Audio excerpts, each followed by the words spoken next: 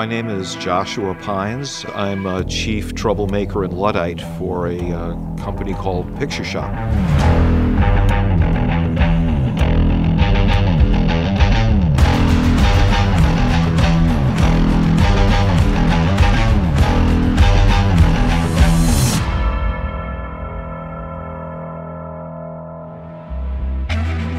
At ILM, over the years, we worked on Lucasfilm projects, tons of Spielberg projects, and Zemeckis, Terminator 2, Jurassic Park, Forrest Gump. You know, when I started there, I was, oh, you're the computer guy, you're the digital guy, you know, because everything was still being done traditionally. And by the time I left ILM, everything was being done with computer graphics and digital and stuff like that. But, you know, it's like, oh, you're the film guy, right? So my job never changed, but the world surrounding it sort of did.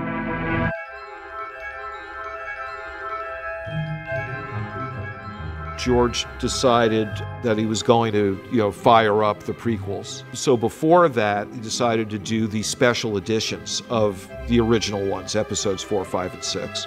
And that was really interesting, especially the first one, because, you know, at that time, there were multiple optical houses that worked on them. They each worked in different ways. So just the librarian tasks of getting all the elements and cataloging them, and then we had to rescan them all in, you know, all the blue screens, all the model shots, all of that. So, you know, it was really quite spectacular. There was so much work with the prequels about matching the look. Right? There's a look to that universe that had to be maintained. So, like, for example, even something as simple as like when they were first starting to do the lightsabers with computer graphics, and it was like, yeah, it just doesn't look, it doesn't have that feeling. And by that time, a lot of the optical lineup people and optical cameramen and stuff had transitioned over and done incredibly well.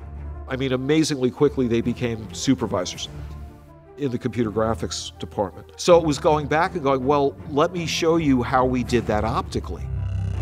You know, these mattes were pulled, this was done, this was blurred, this was a holdout matte, the color was, you know, for something as simple as the lightsaber, it wound up being this multi-step, you know, 12 different elements and stuff. And it was like, oh, well, let's just do that with the digital compositing tools, you know. And guess what? You know, out pops that lightsaber with the perfect glow and the holdout. There was so much of the old school stuff that the techniques got transferred over.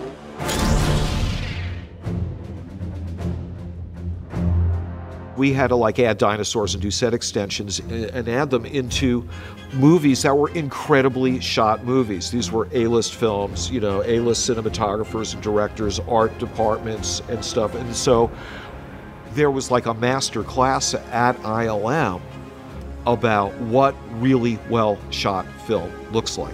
So even when it came to the point, oh, now we have an entire shot that we have to design, it's going to be totally synthetic, but it had to completely match in with the rest of the movie, including the lighting, the color palette, and stuff like that. So we got very, very good at emulating and recreating really, really well-shot film and well-designed sets.